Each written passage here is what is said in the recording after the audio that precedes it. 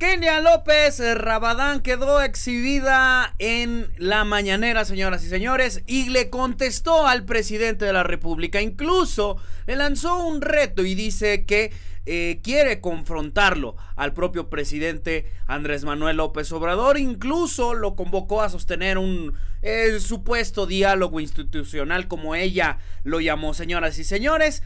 Y bueno, ya se imaginará cómo se pusieron de felices tanto Xochitl Gálvez como Lilly Téllez de que Kenia López Robadán, o Robadán como usted le quiera decir, salió en la mañanera. Se sintieron orgullosas porque fueron atacadas por el presidente, que en realidad no fueron atacadas, simplemente el presidente estaba hablando del pensamiento conservador, de los panuchos, de la gente del Partido Acción Nacional, ya muy conocido.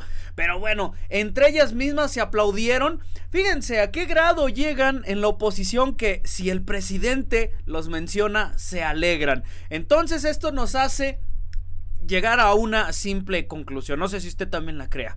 Siguen viviendo del presidente López Obrador.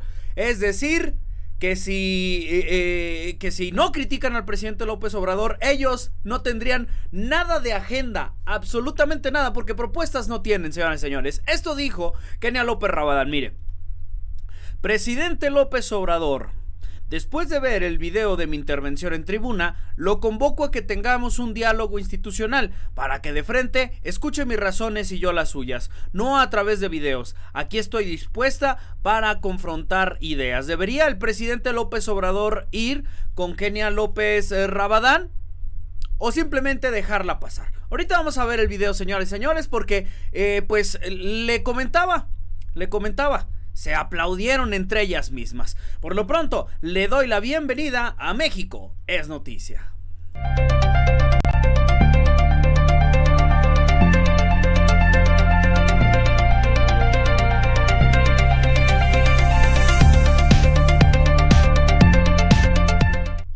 Bienvenidos, gracias por su apoyo, un abrazo y un saludo para todos y cada uno de ustedes que nos acompaña en una emisión más aquí a través de México Es Noticia. Mi nombre es Víctor Villalpando y antes de iniciar te voy a pedir que me ayudes apretándole a la manita arriba, te suscribas si es que no lo has hecho y que también le aprietes a la campanita para que YouTube te avise cada vez que tenemos un nuevo video, no se pierda nada de la información y por supuesto con esto apoya a que sigamos creciendo las voces independientes. Continuamos con la información, señoras y señores.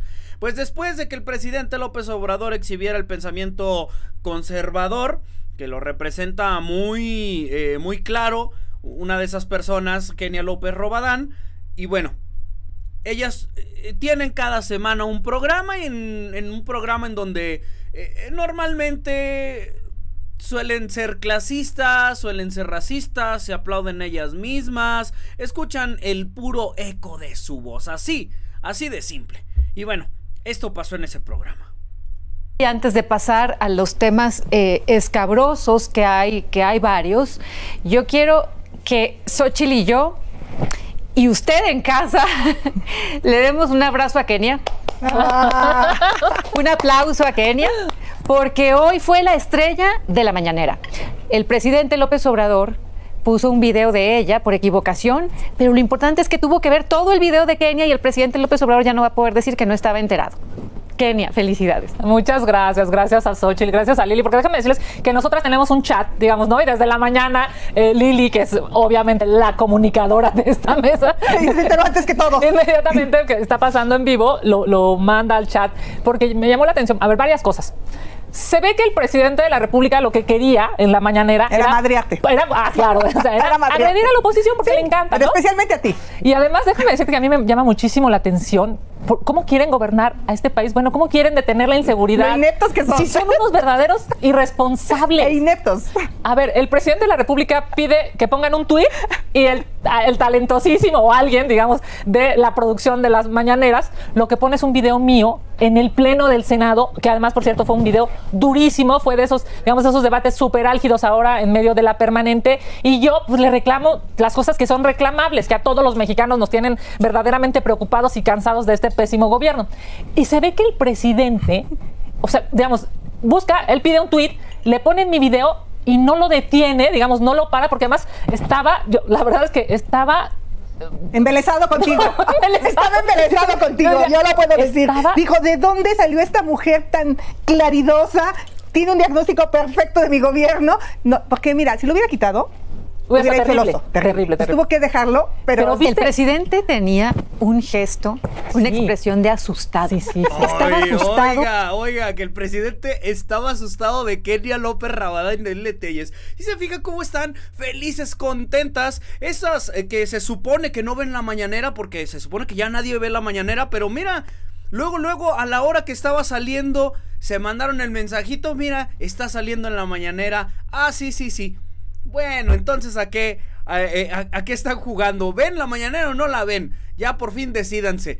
Contentas, emocionadas porque salieron en la mañanera, señoras y señores. Lo que causa el presidente López Obrador, hasta la oposición la pone feliz de hacer las mañaneras, esas que tanto odian los de la oposición, pero que siempre están bien al pendiente de qué dice el presidente López Obrador. Pero bueno, ¿cuál era el video en cuestión? Este es el momento en donde el presidente López Obrador habla de Kenia López Rabadán. Mire. Alarraqui. Los derechos humanos para los humanos, no para las ratas.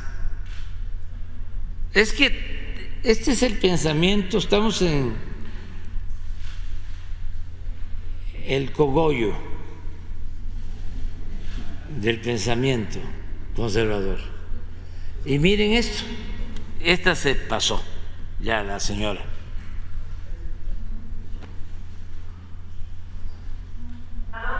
Deje su obsesión por militarizar a México. Es increíble cómo no se da cuenta que intentando destruir a la oposición, lo que ha hecho el gobierno federal es darle la espalda al pueblo de México. Pero no falta lo del Twitter. Esa es otra. Pero nada más le contesto a la señora con todo respeto. Zafo. No, hombre, qué asustadote se ve el presidente, ¿eh?